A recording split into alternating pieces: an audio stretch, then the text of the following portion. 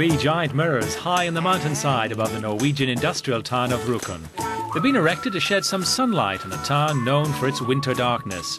The mirrors have been installed on the mountain wall, about 450 metres above the town's market square. Each one measures 17 square metres, that's 51 square metres in total, to catch the sun's rays and reflect them down onto Rjukan in an elliptical shape of about 600 square metres. The reflected light will be between 80 and 100% as bright as direct sunlight. It's important to have the sun in winter time, and in this town we didn't have the sun 6 months a year in winter time, and the people up here they want to have the sun. We take the mirror and reflect the sun down to us.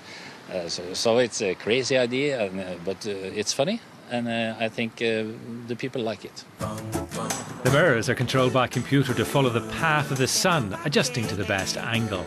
The idea is not new. It was first suggested in Rjukan 100 years ago, and in 2006 a similar project was successfully set up in the village of Viganella in northern Italy. Local people, it seems, have embraced the new scheme.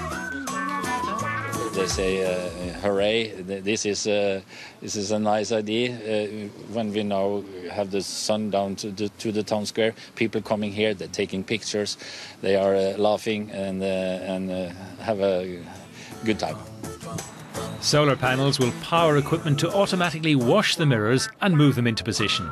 Designers hope the sunshine will revitalise the town during the winter months.